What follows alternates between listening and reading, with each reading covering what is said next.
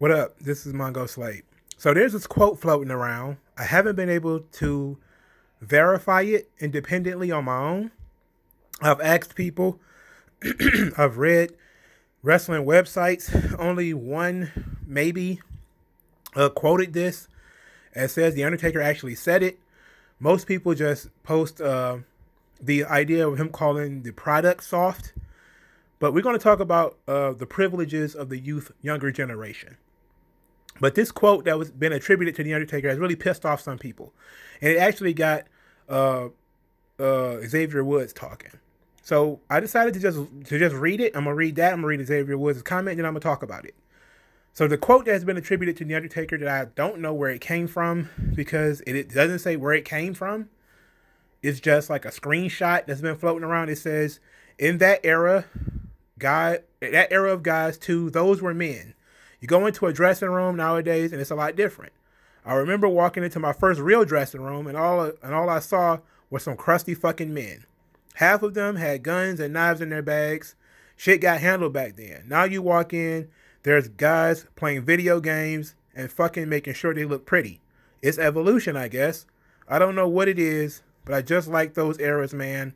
I liked when men were men. So I don't know when he said this or if he said it, but we're going to talk today as if this is true, as if this is something that he actually said and not just some fake shit that's being floated around. If you can verify this, please do so in the comment section below. I would appreciate it.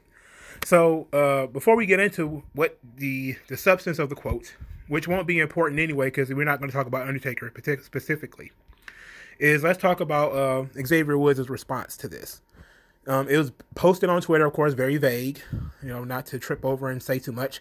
But he says, I wouldn't be the person that I am without the guidance and lessons of a few key people from the previous generation of wrestling. They taught me about the business to save my money and that having video games in the locker room is healthier than having redacted. Thank you, guys. And redacted, I'm guessing, means guns, drugs, and weapons. But I'm more likely to lean towards weapons. Not weapons, but drugs. Okay, so the overall tone and tenor of The Undertaker's piece is that a lot of these guys have gotten soft. And that a lot of them care more about looking pretty and being in great shape, fitness, basically. And in the past, those men were men. It made them... The reason why I don't believe this is real, because that's a very Archie Bunker comment to make. When girls, when men were men. It's a very all in the family type of quote. And it feels like wrestling media is full of fake shit anyway. But also, a lot of people who are doing a lot of quote mining, they didn't mention this. So, very interesting. But what I want to talk about is the privilege a lot of the younger guys have. Xavier Woods kind of touched on it a bit when he talked about the older guys teaching him to save his money and teaching him about the business and yada, yada, yada. That's a privilege, A lot of those older guys didn't have any idea how to save money because, again, wrestling is a business. People work into their 70s, into their 80s, and Luthez did it. Some guys worked until they die, So the idea of saving your money and, that money still being there and stuff like that is actually fairly recent, So, but that's not really the types of privileges that I was thinking of. The number one privilege that a lot of these wrestlers have today that they don't recognize is that they operate in a world where everybody knows it's not real. Just that alone changes the very nature of how they interact with other people, how they interact with the business, how they interact with their own coworkers, of the boys, how they interact with other people, and I'm going to go, this is just the first thing. The first thing is they operate in a world where people know it's not real. And when you talk about people not knowing it's not real, the number one reason why these guys used to carry weapons is that they used to get attacked. They would get attacked by the audience. Sometimes you would have promoters putting hits on guys. Sometimes you would have guys getting into fights themselves. And there's numerous stories of this stuff. There's wrestlers who've been stabbed and attacked in riots because they pissed off the crowd so much, and the crowd didn't know it's not real. So they're burning the place down. Okay, they're trying to tear everything up. Puerto Rico, Mexico, they're known for this shit. Especially the Puerto Rican audiences when Pedro Morales was the champion or he was a top contender or whatever. They were known for burning shit down and throwing chairs and all type of crazy shit. That stuff was dangerous. The wrestling business used to be very, very, very dangerous. And the shit was run like the mob. You had to know somebody to get in. Okay? It wasn't just you just show up at some happy camp and then start doing reps and now you're in. You know, these guys have, like, all of these Undertaker level type of guys tell the same stories about going to some mystical training facility and there's some old dude farting and burping and he decides he's going to want to break somebody's leg or he's going to work you damn near to death like Verne Gagne did. Verne Gagne worked 100 pounds off of Ric Flair once, trying to get these guys to quit so they wouldn't come to the so they wouldn't try to be wrestlers. 100 pounds. Ric Flair was like 285 pounds, 385 pounds or some shit. And then he went to train with Verne Gagne. He worked 100 pounds off of him. That's how much he worked those guys. They call that, what they would call it hazing today. And you can't do it. So it's a privilege, right? They would say, oh, you're hazing. You're using rough language. You're hazing. You would never get away with it today. You hear stories about wrestlers pulling guns on wrestlers. Superstar Bill Dundee pulled a gun on Randy Savage because he thought Randy Savage and his dad and I think the Genius was there too, Lenny. He thought they were going to jump him because Randy had punched him in the face because they got into an argument. You know, you never knew one of the boys was going to pull a gun on you. Hell, Harley Race pulled a gun on Hulk Hogan because he was running in his town. What you doing in my territory? Pulled a gun on him. There's the wrestling business is littered with stories like that. These guys don't have to worry about that shit because one, it's national. You don't have to worry about the territory problems. Two, everybody knows it's not real, so you don't have to worry about the riots. The worst thing you have now is people just decide not to watch you anymore. Back then, they would try to kill you. Numerous times people have been, they've tried to kill a wrestler. Literally kill him. It's a privilege for you to work in a reality where you don't have to deal with that stress of keeping it real. But Bill Watts used to fire guys if they lost bar fights. If you lost a fight in the street, Bill Watts will fire you because that will prove that you're not tough. And the word would spread around that you got knocked out in a bar fight or whatever. He'd fire you. And he wasn't the only one. He was just the one that was very loud about it. So you didn't have to be tough. Now you don't even have to be tough anymore. You don't even have to pretend. You can just be a straight up theater student and be a respectable wrestler. And I didn't even mention, of course, the big issue where you got Bruiser Brody getting stabbed in Puerto Rico and getting killed by one of the boys. This type of stuff would happen regularly. There was always somebody getting into fights. Somebody always getting jumped, the crowd trying to jump you, the other boys trying to jump you, you running outlaw in somebody's territory, so they putting hits out on you. This stuff was regular. So yes, they carried weapons. They didn't have time for the bullshit, okay? They were looking out for themselves. That was serious. You are privileged if you think that, well, I don't have to carry any weapons. I don't know why you would need that. You know? You're also very privileged in terms of how you're taken care of. Guys today, since the 90s, you could thank Hall and Nash, I guess, for this, and maybe Hogan, the guaranteed contracts, which is as good as a union job at this point. Now people get paid regardless of how they produce. You don't even have to be a draw, you get paid. You don't even have to go to work and you get paid. Back in the day, those guys had to work or they did not get paid. They were not getting a salary. So yeah, they were dead serious about somebody coming into their territory because if they couldn't work, they couldn't eat. The idea of having a salary was ridiculous. It wasn't until the national TV era that they started having salaries. I'm talking regular salaries.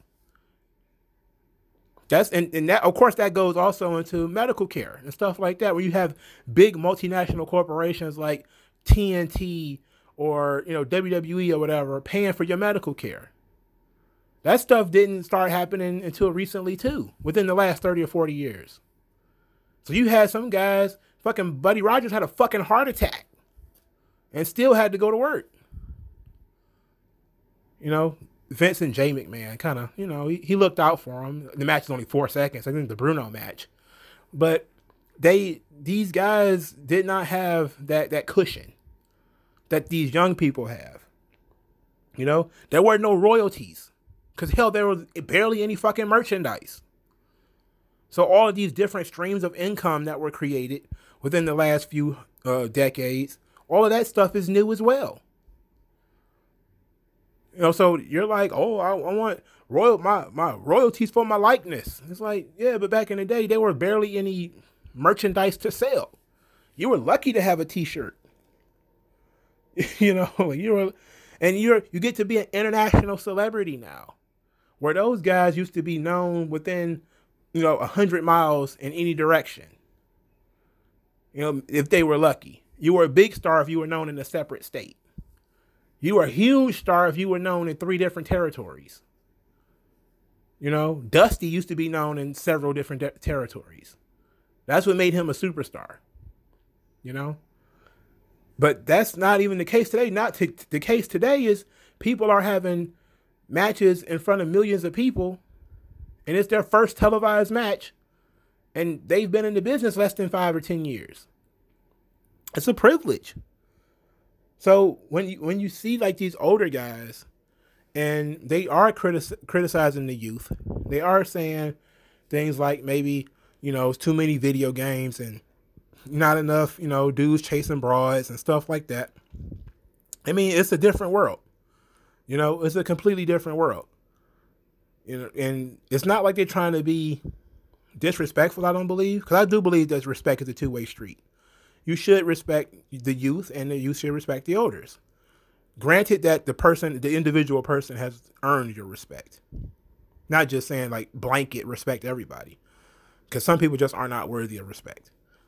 And you do respect a disservice by trying to respect everybody. But when you have these people, and a lot of the fans have gotten really, when these generational arguments, you typically see the older fans and the younger fans. The younger fans typically say, oh no, I can't believe these bitter old guys say stuff like this. And then the older fans are like, yeah, a lot of you young people are pussies, you know? And I try not to do that. I'm trying to bridge the gap. I'm trying to show the younger people who are maybe listening. Wrestling used to be very dangerous. That's where the place these older guys are coming from.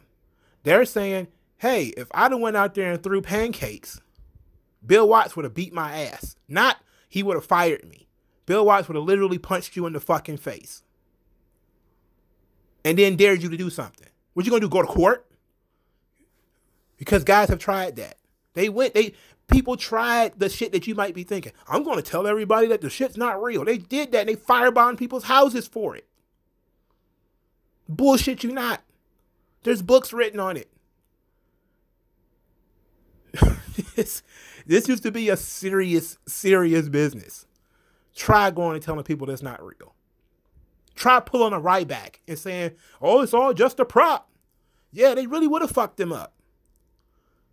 Seriously. The next time he got in the ring with somebody would have jammed their thumb in his fucking eye. They'd have broke his goddamn arm on purpose. This is how wrestling used to be. And some guys are still like that and they're still active. You know? I just learned from one of my subscribers that, you know, the original La Parka was actually all right with Rosemary getting her arm broken. This was a couple of years ago. This was like 6 years ago, where Sexy Star went into business for herself and snapped Rosemary's arm. You're like, how could that be? How could somebody be so evil, so mean? You're like, this is the wrestling business. You never know what's going on in somebody's head.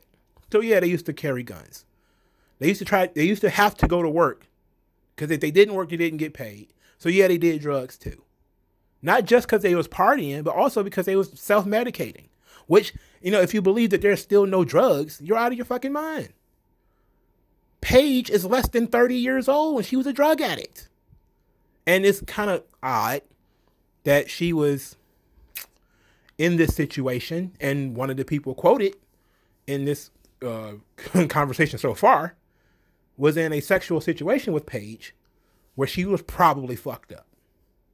Just saying. Just putting that out there. And I'm not saying that he did anything. I'm just saying. You know, she wasn't on the up and up. And she's a friend of his.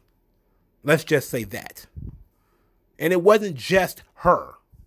It was numerous people. The drugs are still in the locker room. You can have drugs and video games. Hell, I know that. I've been in the dope house. So I know that just because you're playing video games, that doesn't mean you're not snorting or popping pills. Okay, I'm not stupid. But these guys have been getting a lot of heat for the video games. You know, and it is what it is. I don't have nothing against video games because I played video games when I was a kid, you know, and a lot of these guys are in my age group. I just kind of, you know, it became a very expensive hobby for me. So I was kind of like, not paying $600 for a video game system. No, thank you. But guys have always tried to find different ways of, you know, occupying their time. You know, playing cards, playing dominoes, whatever. Some people say there's no difference between playing cards or playing dominoes. And I say, well, it's not, but it kind of is too. Because playing dominoes, playing cards is very competitive.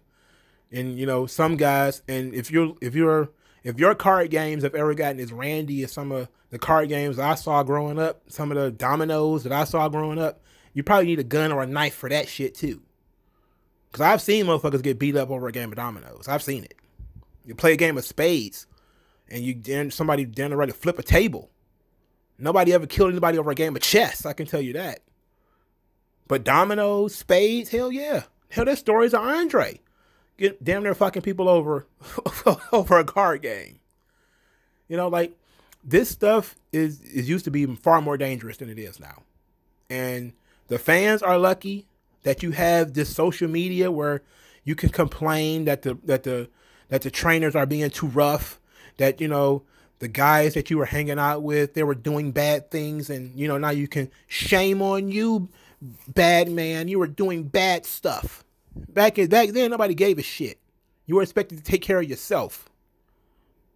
There was no nanny state. There was no government. There was no, you know, running to the government was basically a death sentence.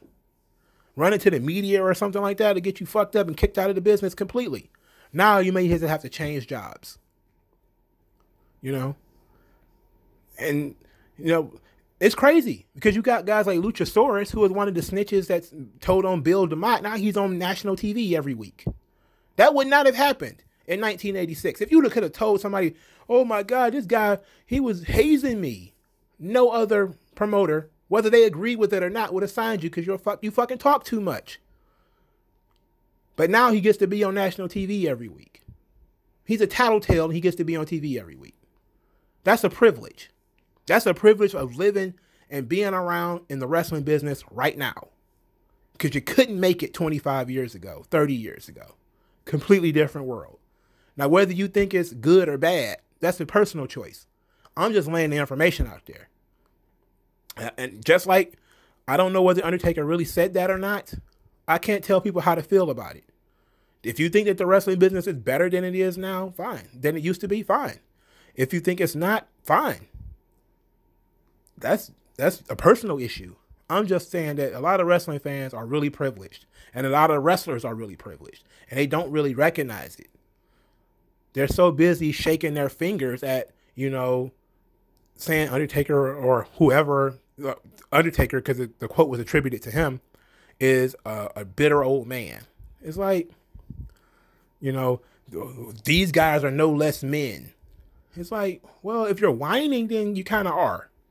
You know, I don't see anybody giving a shit, you know, unless they were going to put some fucking hands on you.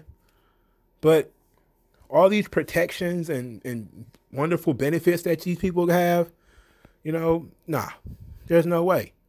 And yeah, sometimes people joke that Alexa Bliss and Ric Flair share the same job description and say, like, how can that be? It's like, because the wrestling business changed. You know, There's always been women's wrestlers though, so that situation is not, you know, out of the ordinary.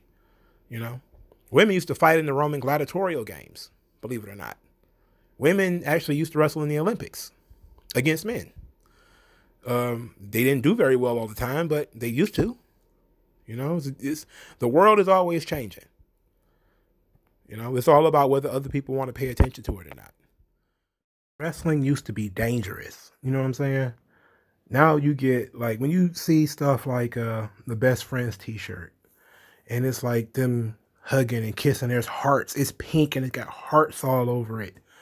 And it was made by a man for a trio of men. And you kind of have to say to yourself, that's what wrestling is now. And then all these people get really upset when, I'm guessing Undertaker really did say it or whatever, when somebody says something about it. It's like you get real tight-assed about somebody dissing your video games. And all of a sudden, you know, you want respect, but you're crying about video games. Look, like I said, I was a gamer as a kid. You know, I still respect video games. I respect the people who actually stood up for themselves when people started coming after them for playing video games. One thing that I did learn is that playing video games is not a fucking personality, bro. It's not. It's a hobby. You know, I'm all for protecting your hobbies. I'm all for it. But you also got to realize when people inside your hobby is a problem, right? Like, the biggest problem with, I don't want to say the words Gamergate, but I need to say it. The biggest problem with Gamergate were the traitors, the gamers who were supporting the people attacking Gamergate. They were the bigger problems. The apostates are the biggest problem, always. It's always the people who are inside who then start talking about how everything is toxic and how we need to be more welcoming. We need to be more inclusive. And then all of a sudden, next thing you know, people are getting banned for stupid shit. Stuff that used to riot before can't riot no more. You know, stuff that about, you know, things like, there was a song, you know, the Nas song, it's called Carry On Tradition. Now, if you're talking about wrestling, they used to have to carry on tradition. You know, that's really was the reason why they used to, you know, verbally beat the shit out of people, verbally, and sometimes even physically. It's to run them out of the business because they didn't want any soft motherfuckers in the business. Right? They didn't want no cupcakes in the business. Even if they came in and started doing weird stuff like Adrian Street or Goldust, those people were legit. They were still respected men, even though they weren't doing quote unquote manly things. They were cross-dressing and kissing men in the mouth and stuff like that. But they had already laid their groundwork as being respectable, upstanding dudes. They had went through the system, you know, and then they earned the right to do whatever they wanted. You know, now you just got dudes just showing up and they're friends with somebody else and they're friends with somebody else. And now it's become one big clique. It's, you know, and this is what your business is now. Your business isn't tough guys who earn respect. And sometimes they did childish shit, dumb shit, you know, because that's bound to happen. Because when even dipshits can survive the crucible sometimes, you know. You set up this system to weed out dipshits. And sometimes a dipshit gets in, you know, you might have to deal with them or put them off to the side or something. But for the most part, it was a system created to get rid of dipshits, you know. And you stop pleb filtering. You just start letting anybody in. And that's the death of the hobby. That's the death of the business, you know. It's the same thing, man. You know, I respected the people who stood up for themselves, but there's a lot of people who are riding for video games today in the locker rooms. Everybody in the locker room should be playing video games. Who, you know, when it comes time to ride on these people who are calling you toxically masculine and all that other bullshit, you bowing down and kneeling. You know, you kneeling. You know, you don't protect yourself. You want to protect your video games. Look, man. Don't talk about my video games. But you can call my friend a rapist, and I'm not going to say anything. That's the wrestling business today. You can call somebody I've known for a decade a rapist with no goddamn evidence. I'm not going to say shit. But don't you dare say nothing about my video games. Don't say shit about my video games. You can call my friend a rapist, a racist, whatever. But don't you dare talk about my video games. Where's the fucking integrity in that? Nobody stood up for their friends during this whole speaking out engagement and said, you know what, I don't believe that shit. You know? Or prove it in court or something. Nobody stood up with what all these dudes who claim to be friends with these people. This is the new wrestling business where everybody's friends. Except for when shit get real, then nobody's friends anymore. It's throw you under the bus. You know, even the supposed tough guys in the fucking groups. They all just gave up. They wilted like dead flowers and just was like, okay, well, I don't know what to do. Guys threw their friends under the bus. But you want respect. You don't get no respect. You don't have the integrity. And it's not even just because you letting weirdos come into the business. That's not even the problem. Weirdos already been there. There's fucking pedophiles from the 80s and stuff like that. I wish they'd have gotten caught and gotten their asses beat. You know? But what you're doing today, it ain't working. Wrestling used to be dangerous, bro. It used to be a dangerous business.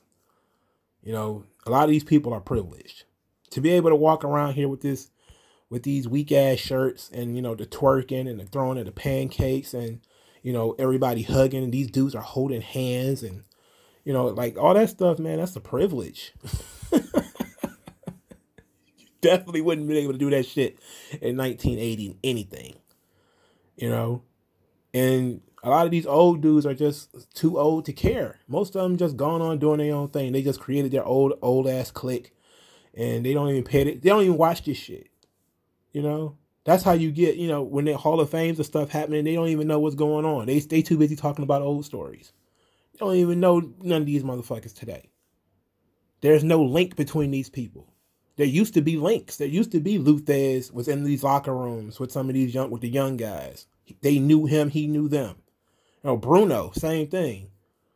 But then it came like it hit a glitch at some point where the older dudes are just kind of like, hey, look, the young boys are doing their thing. I'm out here doing this thing. And the young boys are on the screen doing all the flips, almost breaking their necks. 5 stars, you know, and whatever. You know, nobody cares. There was a break in those generations. There was no link in between the generations. And I don't know whose fault that is. Is it the fault of the older people or the younger people? I don't know. I don't really care. But all I know is wrestling used to be dangerous. It's not that dangerous anymore.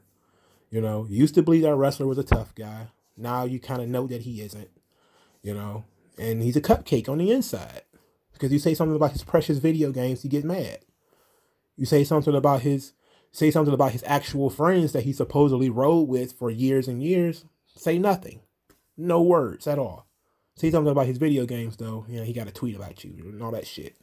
Stupid shit. I'm not even just talking about Xavier Woods. I'm just talking about everybody. You know, the fans too. The fans are probably like, oh, you know, that is, nah, I'm not even going to go into that. But I'm just saying, look at what the business used to be and look at what the business is now. That's all I'm going to say.